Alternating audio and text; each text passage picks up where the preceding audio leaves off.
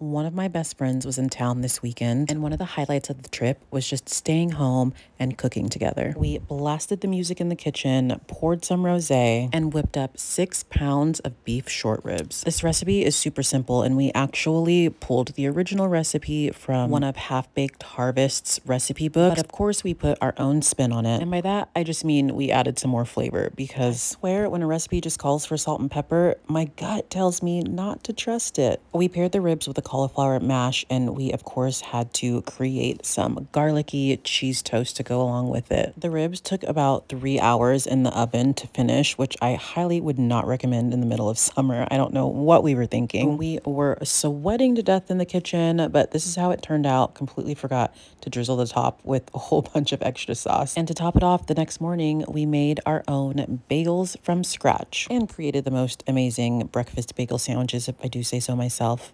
But this video is just a reminder to invite your friends over and spend the day cooking with them. Anyway, here's the recipe that we used from Half Baked Harvest. Go ahead and screenshot it.